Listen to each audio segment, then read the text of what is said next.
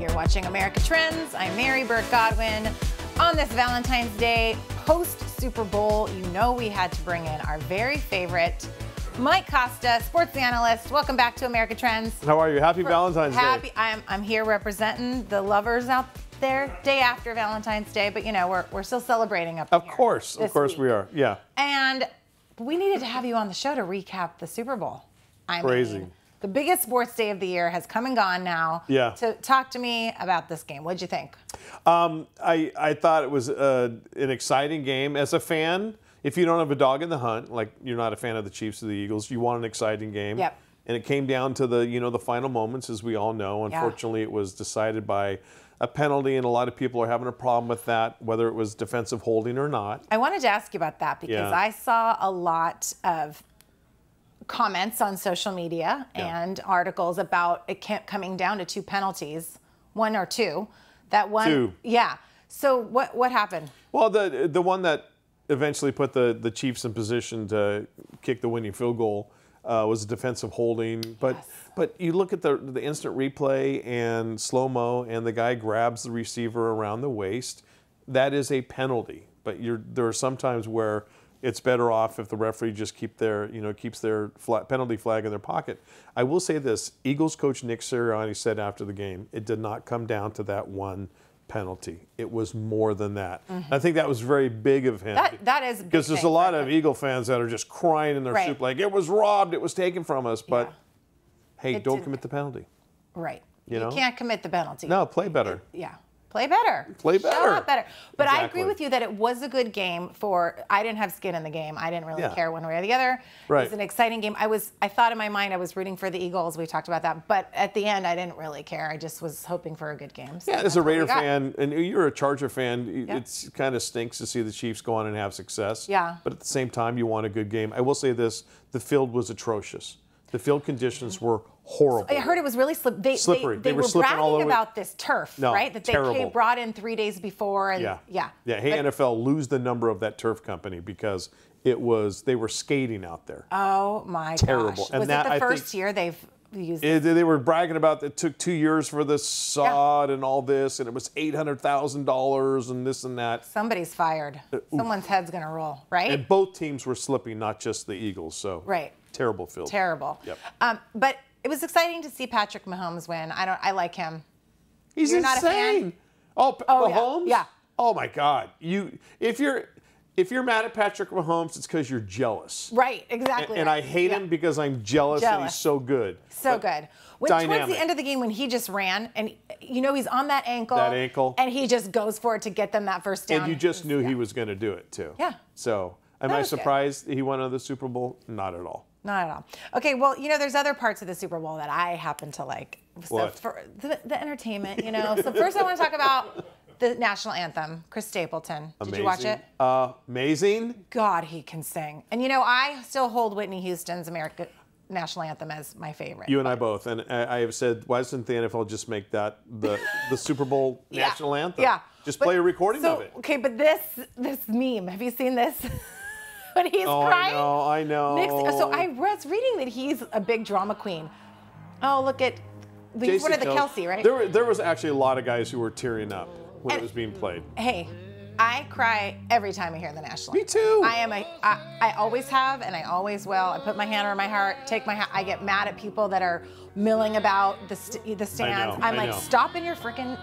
I get very riled up about it. It's our national anthem. Take your hat off. Yep. Salute the flag. I mean, look, I agree. We've talked about the Colin Kaepernick thing. I think that's a separate thing. I am not mad at him for doing the kneeling. That's, in my mind, a separate thing that the people that are just milling about because they don't know. They don't even know what's going on. Yeah, it's being clueless. It's being clueless and, disrespectful. I agree. So, anyway, I thought that was a fantastic part of the show. Easily and top 5 the flyover, all-female team of pilots that flew over. Did you know that? Yes. And it was for the celebrate 50 years of women aviators. Yeah. That's so cool. I'm normally against women drivers, but in this case. You're such a... I can't say the word. No. An amazing feat. And, just anytime you see planes flying in formation and they are so close together, I don't in a million years, I would not possess the mental acuity to do that. And you have all these women that are like, yeah, whatever, we do it every day. Boom, fly over. Yeah, that with the national anthem and the flyover and the fireworks. I mean, that's just to be in that stand would have been so amazing. It was very, very cool to see. So emotional. So I would have cried like Nick Sirianni as well. Sure. Okay, so I got to get to my favorite part of the day. Okay. Commercials. Not my favorite part, because Rihanna was my favorite part. And I've already talked about her in the beginning of the show, but just quickly tell me thumbs up or thumbs down on Rihanna. On Rihanna? Yeah. Listen, getting out there, was she 5 months pregnant? She's pregnant. I don't know how much pregnant she is. Rocking it like she did, and she's an uber incredible talent. Yeah. But I'm just like, I was looking at I'm watching it going, okay, got a bunch of Oompa Loompas out there. Yeah, but did you see how good they're dancing? My daughters and I were watching it like, and if you're into dance, yeah, you're loving it. That's our whole life. I mean, a lot of the teachers that teach my girls were out there on that field dancing. Right. I loved it. I was a fan. I'm just getting up You got to pump more nacho cheese into my veins. Nacho cheese into your veins. Yeah, I see that. But listen, do I deny that she's a talent? Absolutely not. She's an incredible performer. Okay, let's get to commercials. Okay. There was a lot that I liked. A few. I wouldn't say a lot. What were your favorites? The menopause commercial. Oh, I missed this one. God. Just kidding. This is the anti-female segment starring me. It was early on in the game, and it's one that's been airing for like a couple months. And I turned to everybody in the room and I said, $7 million for that crap? No, because it wasn't a commercial. My two favorites, in all honesty. Yes. My number one favorite overall was the Amazon dog crate. I did not see this one. This family has this puppy, and it grows into a dog, and every time they leave, the dog's looking out the window, starts tearing up stuff. We talked about an Amazon or a dog commercial last year. The robotic dog. Yes. I know. So then they're on Amazon, and they order a dog crate, and you start thinking in terms of, oh my God, they're going to either lock the dog in the crate while they're gone, or they're going to ship him off. And then the dog crate arrives, and the dad's like, you guys ready? And he opens up the crate, and it's a friend for the dog. So he's not bored. Oh, that's adorable. Loved it. Absolutely That's Amazon? loved it. That was Amazon. They ship dogs? No.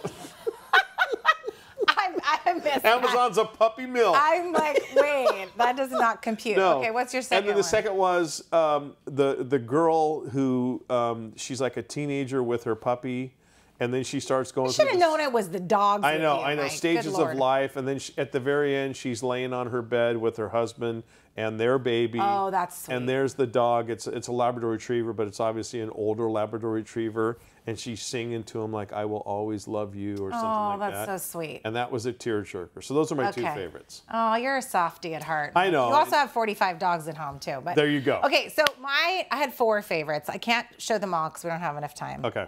But did you see the T-Mobile with John Travolta singing Summer Lovin'? Yeah. With the guys from Scrubs. Absolutely horrible. Terrible. It was phenomenal. The best. Yeah, great. Okay. Hey, John, we've seen that before with hair. Yeah, but it was a shout out to our girl Olivia Newton-John that died this year.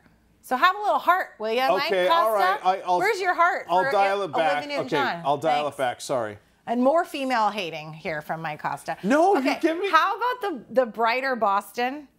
Did you see that one? Sam Adams? Okay, that's one you got to look up. I didn't see that one. That was a good one. Okay. Ben Affleck's Dunkin' Donuts. Phenomenal. Yeah. And J-Lo makes a guest appearance. Phenomenal. I mean, his accent is so spot on, and to see their faces when they pull up and they see him. And for Ben to be like that, I haven't been doing a lot lately, but I got, I make some money and stuff. So to work at Dunkin', great commercial. It's a great commercial. Yep, okay, so we're going to go out with my favorite, though, because do you know my all-time favorite TV show? No. Breaking Bad. Is the best TV show of all time. That's pretty good. You heard it here first. And the cast comes back to do it for Breaking Good. Right. Pop Corners. They call it Breaking Good. Aaron Paul, Bryan Cranston, even the guy that plays Tuco comes back in the same craziness.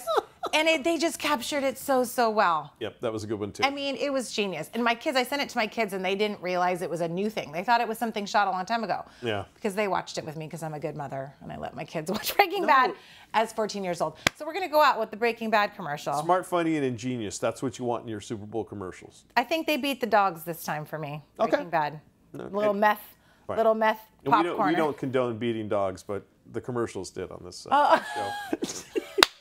We're anti everything in this show. Okay, so let's go out with the popcorners Let's do it. commercial. Let's do it. And we'll see you again next week. You betcha. And yeah, I love this. Yo, these are the bomb. And they're air popped, not fried. Popcorners. You're an artist. Actually, Jesse, it's just basic ingredients. No, we don't eat our own supply. Mr. White. Jesse. Everyone's gonna want to taste. And I know just the guy to talk to. What are these? We call them popcorners. Say their name. Popcorners.